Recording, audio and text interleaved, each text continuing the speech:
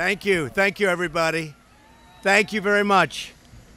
Millions of American families, and I mean millions, continue to suffer from Obamacare while congressional Democrats obstruct our efforts to rescue them. And I'll tell you, that's exactly what's happening. The Democrats have let you down, big league. Standing beside me are two such families, representing so many others, millions of people who have been victimized by Obamacare, terrible law. My thanks to Michael and Tammy Cushman from Marinette County, and Robert and Sarah Stoll from Kenosha, as well as their wonderful families, for joining us today. We appreciate it. We appreciate all the people being here. Thank you, folks.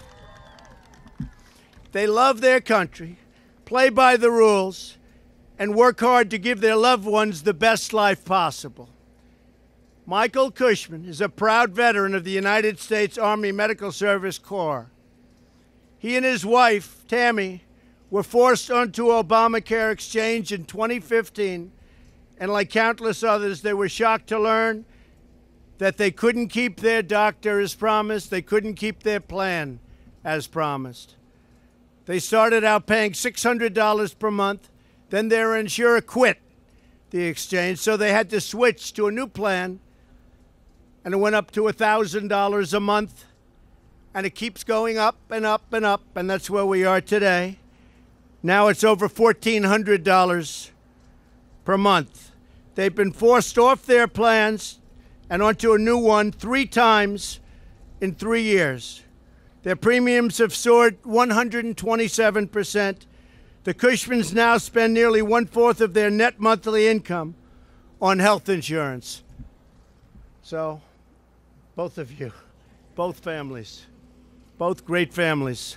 Robert and his wife Sarah Stoll have also endured enormous pain under the crushing burden of Obamacare. Robert serves as a volunteer captain for the Randall Fire Department. He was a small business owner for 30 years. But their Obamacare premiums doubled, and Sarah was forced to leave retirement and find a part-time job just to pay the bills. When she did so, making matters worse, their new income meant they were no longer eligible for the tax credit they had once received, and the federal government actually forced them to repay thousands of dollars. These are sad. I agree. That's true.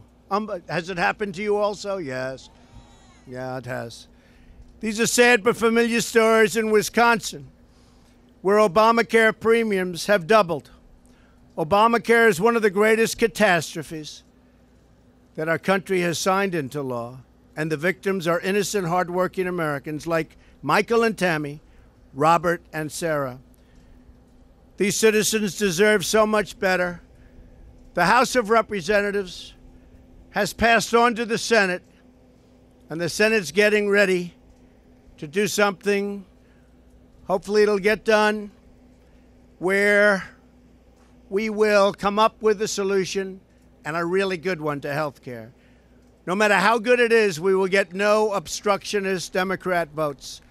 No matter how good it is, if it's the greatest health care plan ever devised, we will get 0 votes by the obstructionists, the Democrats. It's time to give American families quality, reliable, affordable health care, and that's what we are working very hard to do, and we'll get it done. So I want to thank you. I want to thank the families. Thank you very much for being here, and I love being in Wisconsin.